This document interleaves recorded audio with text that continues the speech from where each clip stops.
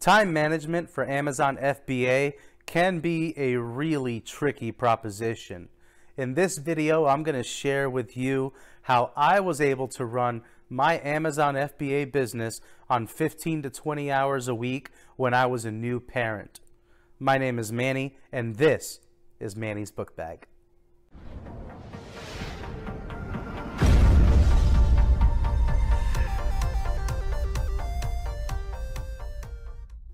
What's going on, everybody? My name is Manny and I am back with another video. We are now smack in the middle of summertime, and it happens every single year, but during summer my business takes a hit, and it's not because of cash flow, it's not because of lack of resources, it's certainly not from a lack of places to go source.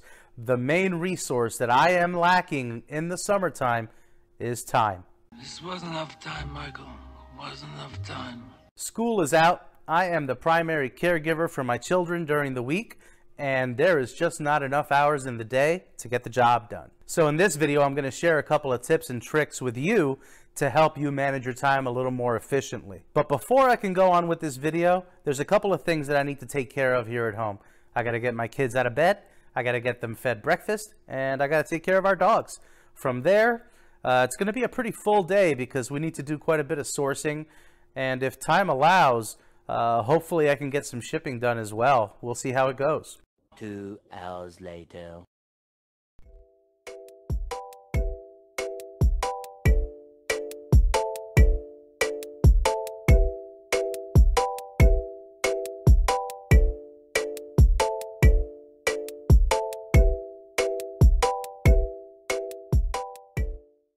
So part of my job as a parent is to make sure that I give the love of reading to my children as well.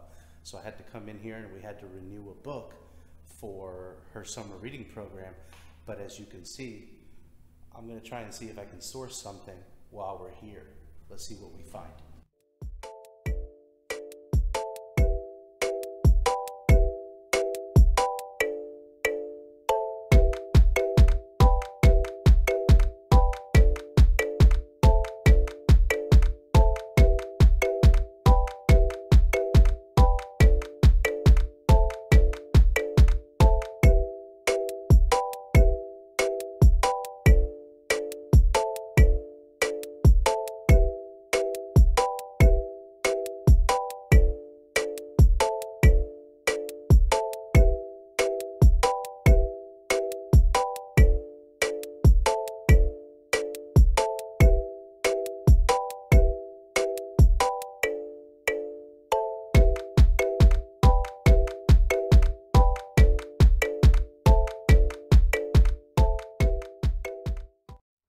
We found one.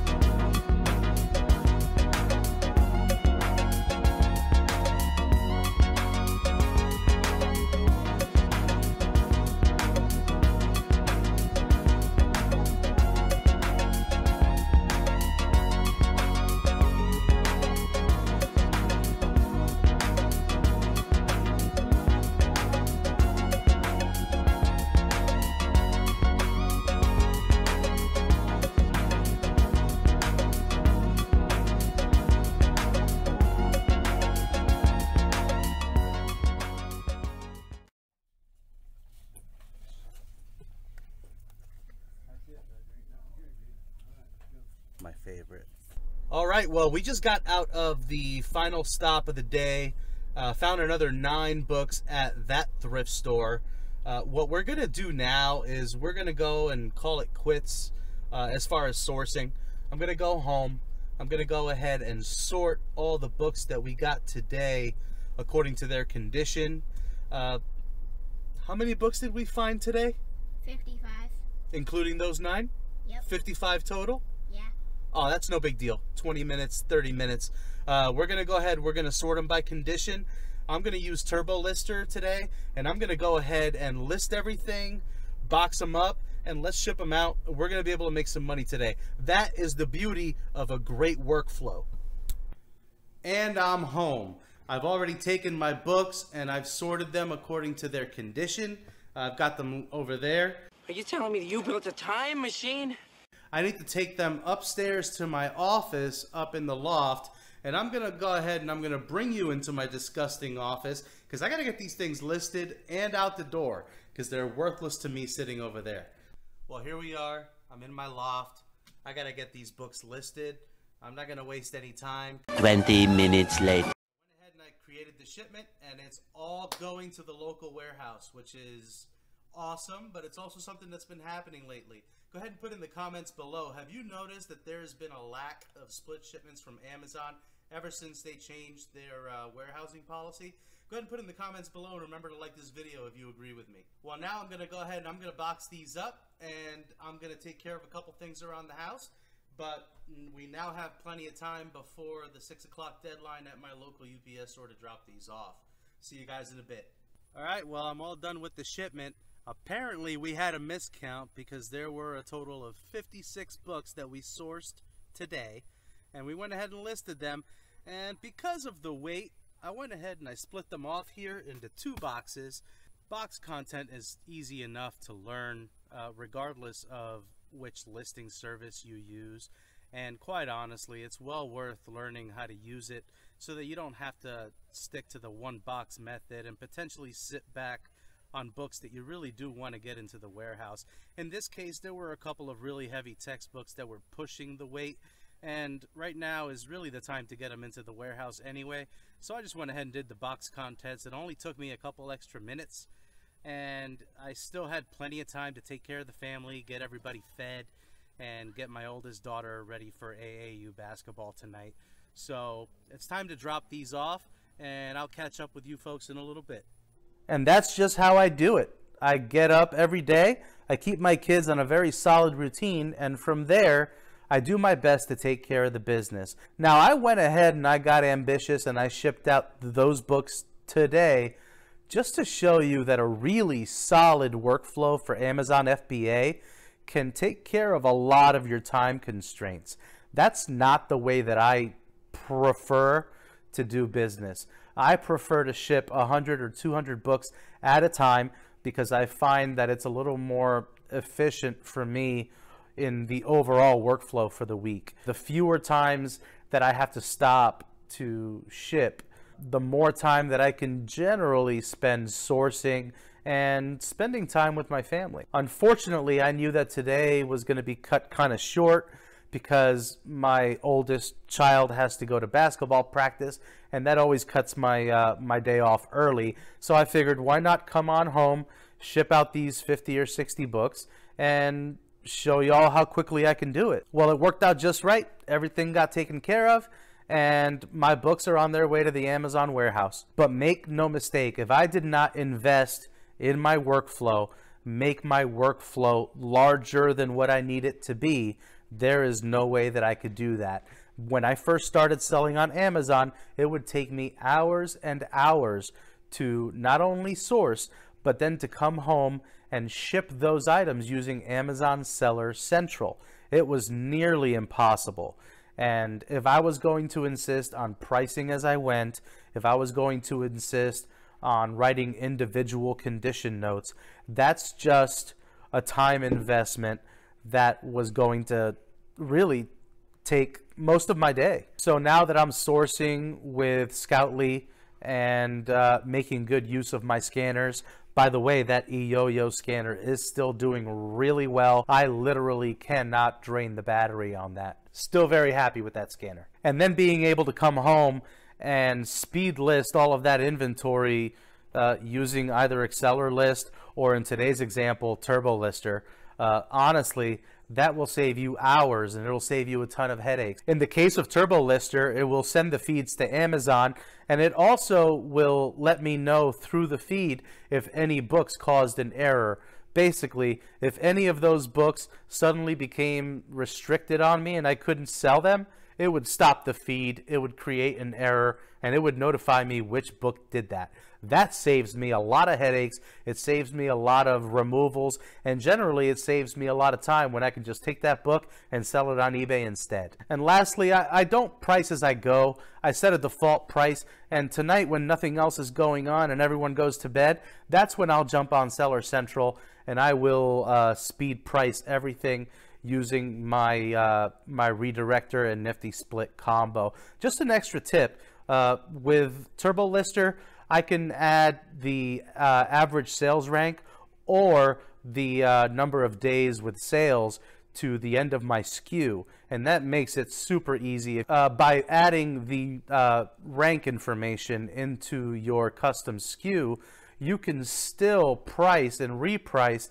extremely quickly manually just by having that information on the same page. And of course, when it comes to repricing, I still use Reprice It. I still recommend Reprice It. I still think it's the best option currently out there on the market. And not only does it help my sell-through rate, not only does it help my cash flow, but it just keeps things moving. It allows me to treat older inventory differently than new inventory.